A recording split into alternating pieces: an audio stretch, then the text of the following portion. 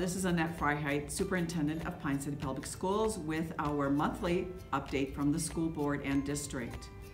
Our school board meeting this month was held on Tuesday, November 13th. Our school board members attend the Minnesota Rural Education Conference, which is held in Brainerd on Sunday, November 11th through Tuesday, November 13th. So in the month of November, we always move our board meetings to Tuesday evenings when they come back from the conference. Our district is a member of the Minnesota Rural Education Association, and this association provides advocacy and legislative support for school districts that are in rural Minnesota. It's an important organization that provides a lot of opportunities and support for our school districts. So their attendance at the conference provides good learning opportunities for our school board.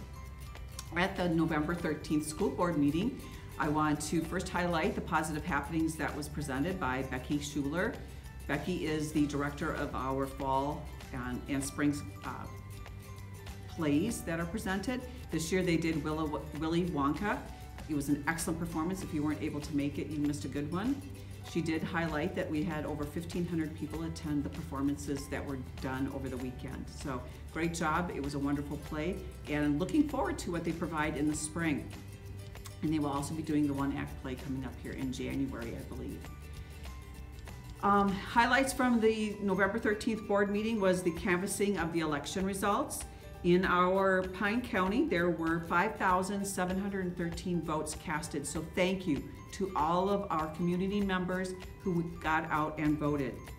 The top 3 vote getters for the school board elections was Candace Ames, Jacqueline Hutchins Cavalin, and Lisa Noss Tollefson. The 3 ladies will be taking their oath of office at the January organizational meeting.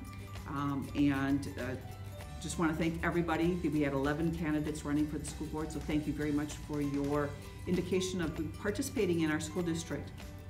I also want to highlight, now that the snow has started falling, just a reminder that we do have our school emergency notification system up and running. You should have received a notification a couple weeks ago. If you have not or are not on the list, please check with the district office or contact Diana Fetter to make sure you're a part of that. But there's a lot of decisions, a lot of factors that go into making a decision in regards to closing school. Number 1 is the safety of our students and ensuring that our buses can get out on the roads that they need to get onto.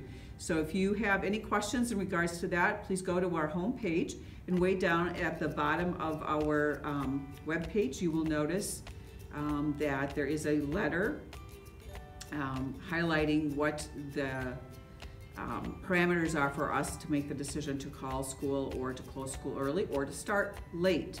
And you will find it right here. Click for weather-related busing information. And this is the letter that will come up there. So want to wish everybody a very happy Thanksgiving. I know from the district we want to thank all of our parents and students for being the wonderful people that they are, and our community's support we are very thankful for. So go ahead and make it a Dragon Day. Thank you.